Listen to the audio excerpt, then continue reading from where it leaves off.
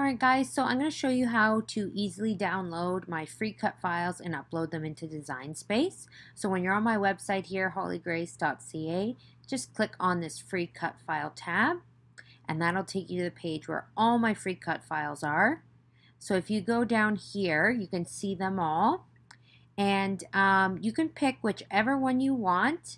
Once you decide, say, hey, I want this one, all you have to do is click on the image and then the file automatically downloads to your computer.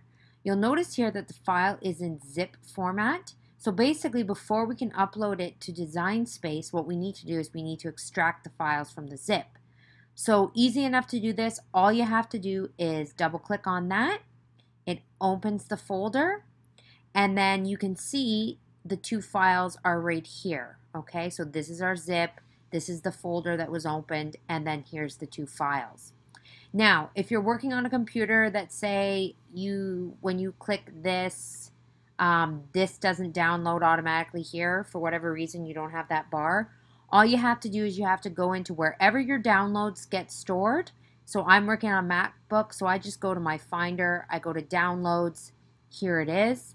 I can double click here, and again, it opens the folder. And then here are our files, okay? So now that we have the zip folder open, we can go into Design Space.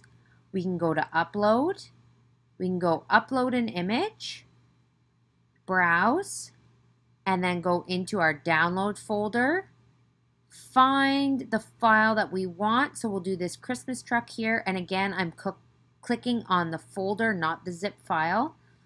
And I'm going to click SVG. I want to use the SVG versus the PNG because I want to be able to cut colors. So I want these two to separate on my mats.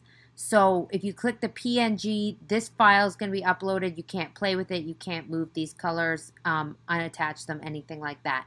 So if you want to cut it with colors, make sure you upload the SVG.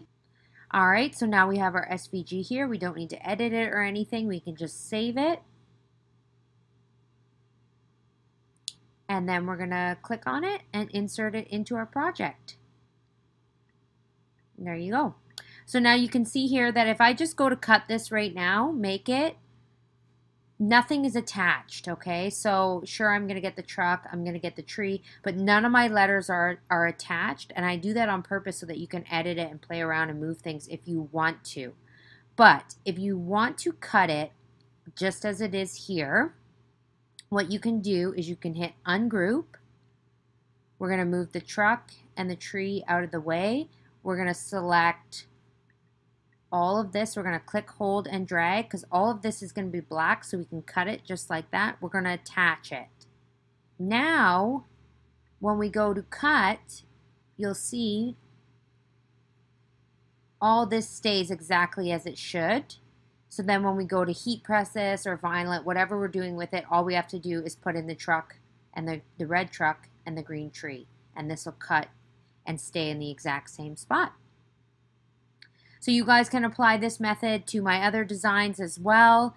If you ever have any questions or any concerns, you can always feel free to reach out to me through my contact page on my website. Thanks guys, and enjoy my free cut file.